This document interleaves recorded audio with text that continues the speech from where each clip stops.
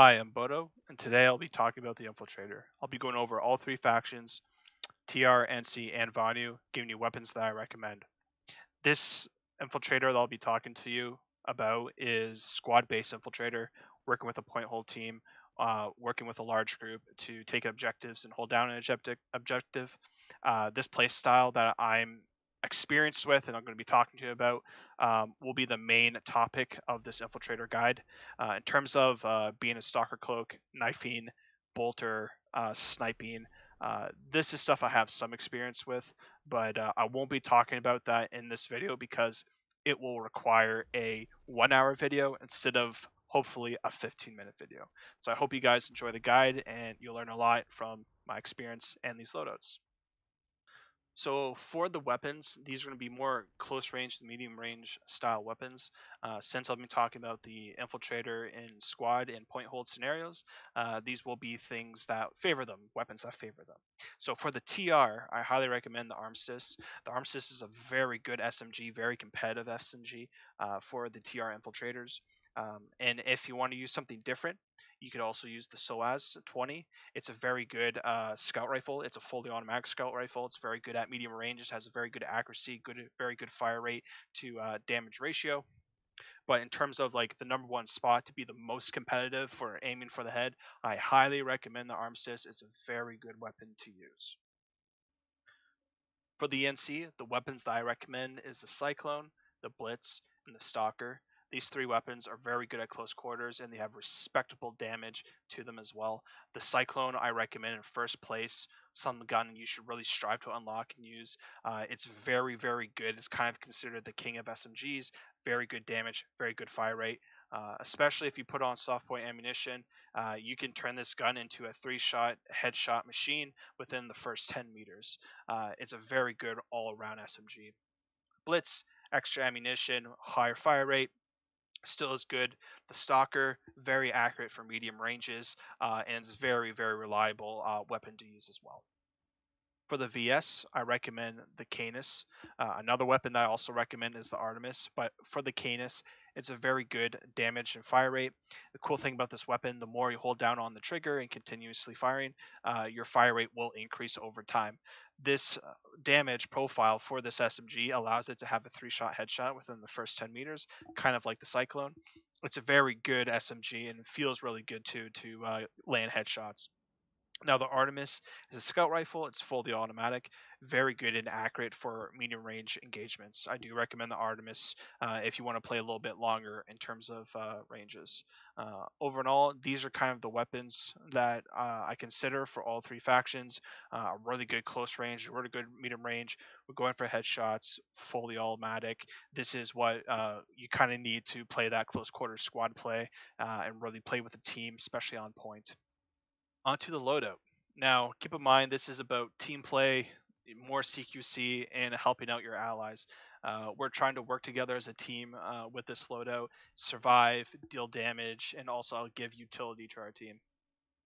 What I recommend for a secondary, as I recommend with other guides that I've done, is the underboss. Spammable, reliable. It's a very good oh crap weapon. Pull it out, do your thing.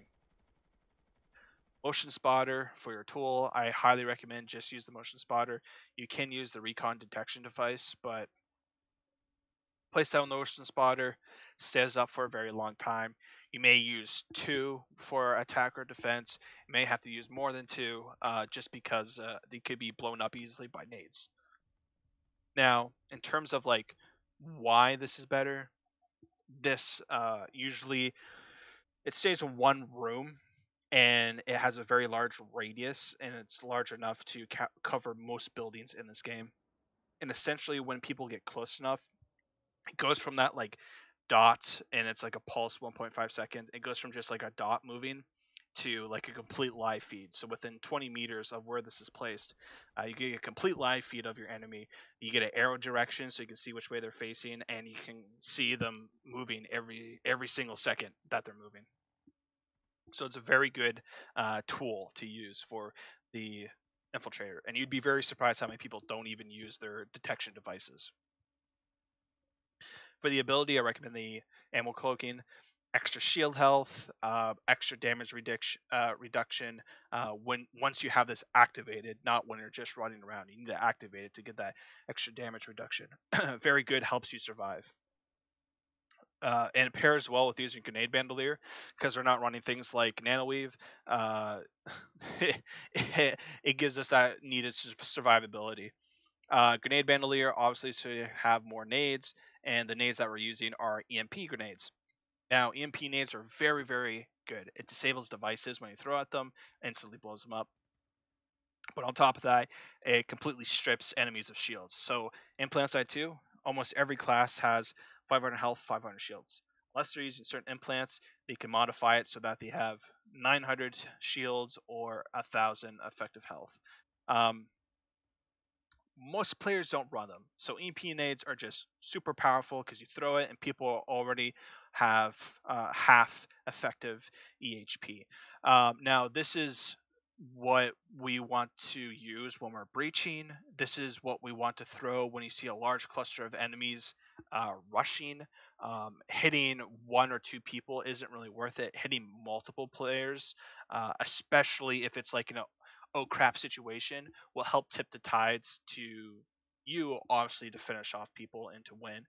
But it assists your allies because obviously they're there with you and they can also shoot at the people that got hit with the MP nade. So the MP nades are very, very powerful, and it's the infiltrator's responsibility to use them wisely. You don't want to just chuck these in. It's not going to flat out kill people. It just gives you advantage when you go into the fight or if you're defending the fight. You have to use these wisely. And also on top of that, these are impact nades. So once you throw it, there's like a slight second where it will bounce off the ground, but as soon as it hits something, it instantly goes off. And be careful because this will affect your friendlies as well, not just your enemies. So it is possible to not only strip your enemy shields, but your friendly shields. So placement and just being able to arc it properly so that it hits the enemies and not your allies is very key. Medkit, keep yourself alive. Do whatever you have to do. Just pop it in, hop around a corner, pop it in, pop in a med kit, then re-pop another med kit in, like med kit tanking. Um, just do whatever you can to stay alive, especially if you have EMP nades to use, so you can help your team out. Speaking of staying alive, assimilate helps survivability. You kill someone, you get 200 shields back instantly. In terms of your ability energy, it does help get your energy back, so you can use nano armor cloaking more. But in terms of like combat, it's either you're shooting or you're cloaked. Now, it's kind of a benefit. It's not really negligible for Infiltrator. Really, the assimilate what you're really getting off of it is the 200 shield restore on a headshot kill. Now, Safeguard is another implant I recommend, especially if you're playing on point and you're defending. As soon as you get rezzed, you want to make sure you have this on you. You have a straight up advantage versus most players with the 20% damage reduction. On top of that, you get 200 extra shields from that res. And most likely, the reses that you're going to get are res nades. So that 200 shield really helps a lot because res nades only bring you to half health, and that's 250 effective EHP. So having Safeguard really helps out. If someone's like just full residue from a tool, you'll have that 500 health, obviously, plus 200 shields. So Safeguard is actually very strong. And the cool thing about Safeguard is that that damage reduction does stack with your Nano armor cloaking. So you can effectively have 55% damage reduction from small arms damage, because Nano Weave only works against small arms damage. The damage reduction that you get from Safeguard is from everything. So it's really cool and funny to use, especially when you throw on nano armor cloaking because it's just like a tank. It's hilarious. Now, tactical slots is up to you. Canopy is very good. I recommend a lot of people to use ordnance dampeners, but keep in mind in a squad play, you're there to assist your allies. You want to have a good mixture of ordnance dampeners to canopies. But ordnance dampeners, I just highly recommend. You just should be using them, especially if you don't know if other people are using them. Just have these on by default. But canopy is also another very good item to use. terms of the knife, Ripper, obviously, you got the power knife. You have the ability to go cloak, go stealth, and you could rush enemies very easily and just start killing people with a knife. Very good tool. I don't recommend it. That this should be like a very niche, circumstance that I would even use this. Now, onto this style of the loadout. If you want to help out your squad and teammates, this kind of style requires you on playing with your team right off the bat to set up, and then kind of run out and help your teammates out by completing certain objectives. Now, for this, obviously, we have motion spotter. You place it down for your team. Make sure you're getting some good use out of it. Tactical, doesn't matter if you have your hardlight canopy or your ordnance dampener. Place it down right off the start where your team lands, get some use out of it. And then your second priority for this sort of loadout should be hacking a vehicle terminal, hacking anti-air turrets, anti-vehicle turrets, whatever you have to be a nuisance. Now we're using hunter cloak because we need the extra duration of invisibility, and it's a very good invisibility to like run around and go hack stuff. It also has a really fast recharge rate. Nanoweave, so you get that damage reduction if we do have to fight someone on our way to the vehicle terminal or a turret. You can be a little bit more competitive. The suppressor from your primary should keep you off the map, and this will help you stay alive. EMP nades, I recommend if you're going to go hack a vehicle, and let's say there's like a heavy in your way, throw the EMP nade on it. It takes all their shields off. It's only 500 damage plus their overshield, and you can easily hose them down with your SMG. Med kits keep yourself alive. I recommend just using med kits, not the resto kits, because the resto kits you'll be bright green, and if you're trying to hack a vehicle terminal, that doesn't really help you. Um, Athlete, good acceleration, deceleration. You can bob and weave, way much more effective. But on top of that, if you keep running for 6 seconds, maintain a run speed of 6 seconds. Anything after that, you get a 10% increase to your movement speed, so you'll run faster.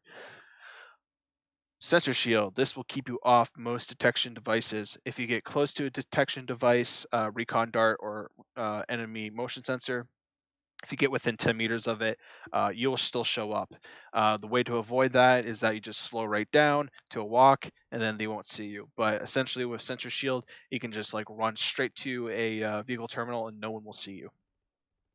And that's essentially another way of supporting your squad and your teammate by getting down on the point first, making sure you have radar set up for them, have an ordnance dampener set up with them, then go to your tasks of securing asunder by hacking a vehicle terminal or just hacking vehicle terminals to be a nuisance. It doesn't matter if it's air, doesn't matter if it's a AA turret, if it's a anti-vehicle turret. This is a setup that will really help you, and even doing those sort of side objectives things from like the main point is still contributing to your team. So thank you for watching my Infiltrator guide.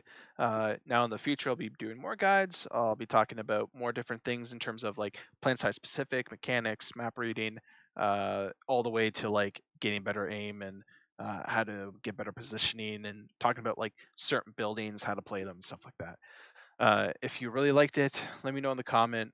What's your style of Infiltrator? Because there's so many play styles of Infiltrator. This is just one specific style that I want to talk about in terms of like something I don't really see a lot of people do, and I personally prefer this playing this play style of Infiltrator. There's a lot of people like to play Infiltrator like as a sniper, as just like a CQC bolter, as like a full-on knifer. There's some really cool like vampire builds you can make with carapace and like just constantly heal yourself and stuff like that. Like there's so many ways you can play the Infiltrator. So let me know what's your favorite way of playing the Infiltrator, because there's it's just so many. It's a really fun class to play. You guys have a nice day. Hopefully, once the new year comes around, I'll see everybody back on Planetside grinding out those alerts, and maybe I'll see you in my kill feed. And have a very, very, very happy New Year, happy holidays. Hope you had a very good Merry Christmas.